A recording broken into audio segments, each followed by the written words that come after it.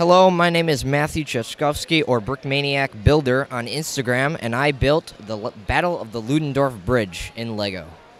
So what is the historical significance behind this battle? This battle was in March 1945 and was the last bridge across the Rhine River into Germany. And the Allies really wanted to get onto this bridge because the Germans were going to blow it up to stop the Allied advance into Germany, because this was at the very end of the war, so they wanted to get across so that way they could end the war. But this was the last bridge that was across the Rhine, so then they attacked it while the Germans were retreating. So then the Germans tried to counterattack, and halfway in the battle, the Germans actually detonated explosives, but the bridge actually still held, and then the Allies were able to cross and capture the bridge. I see. No, that's a great overview there. So let's dive into the build then, and we can start at this end. I think we have the Allies down here. So what all is happening in this section? All right, so over here, this is the first part of the build that I started working on, actually. So up here on this side, we have the United States Tank Division rolling up through the hills and onto the bridge, where they are trying to make their way across the bridge, and you could see soldiers running through, attempting to cross the bridge and get to the front of the battle. We've got the injured all across the bridge, and we've got some tree designs, especially this tree design I really like, because it simulates like a pine tree. And I actually got that design off online, and same with these types of tree designs. I really think that the trees give a lot to the build, especially on where it's located in mountainous terrain.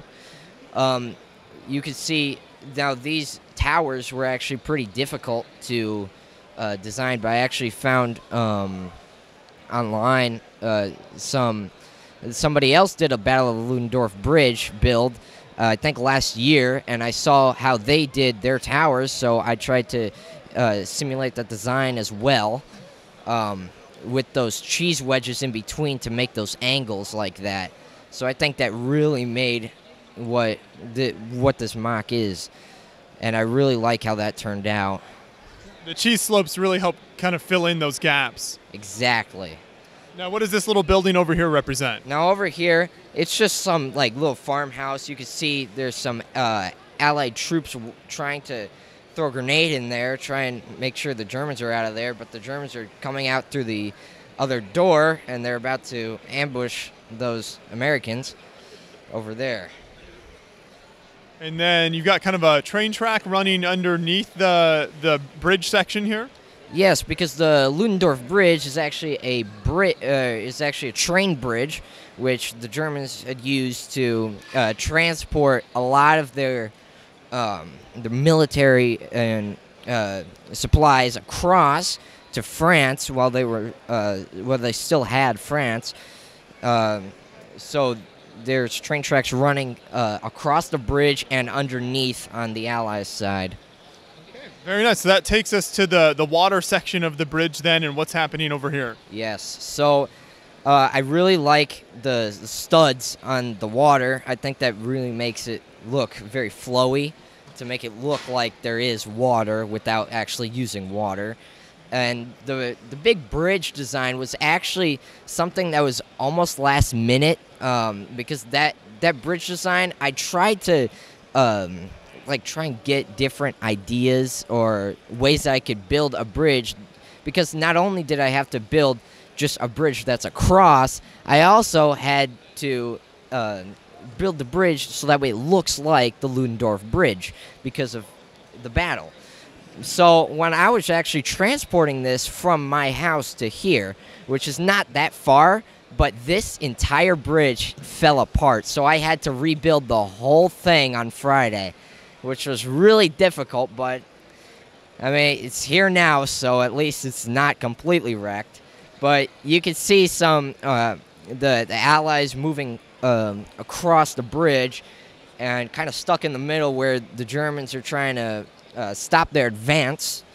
Over there, you can see many like trucks and vehicles like destroyed or just abandoned, and yeah, you can see there's I made like little holes in the bridge to make it look like there's been bombs, explosives, a lot of warfare in there, so yeah. So a lot of action and conflict happening in kind of the center section on the bridge. Now we'll move over to the German side here.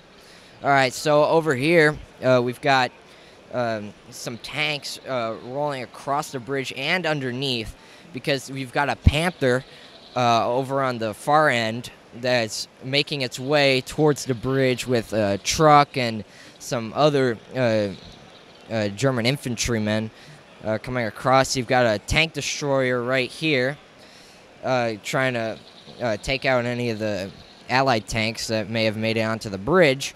And we've got some like half-track. We've got a German car with the Tiger tank actually coming through the bridge, and some trucks over on that other side.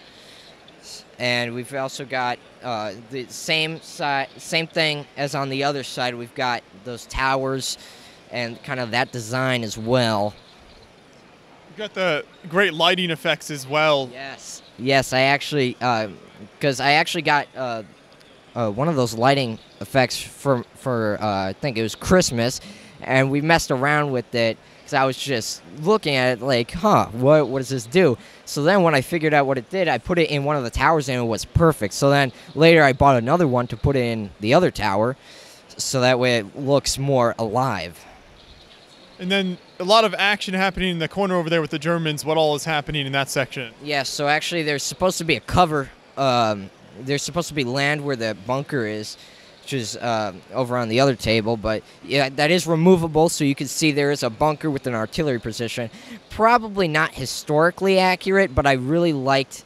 I really wanted to do that because I haven't done something like that before, where you could remove it and see what's inside. So I really like that. You've got a truck with an artillery gun on there too, and we've also got like a command post where 3 German officers and field commanders are trying to discuss how they're going to try and win this battle and stop the Allied advance. And so we've got also some gold in the back, some stolen gold. So yeah.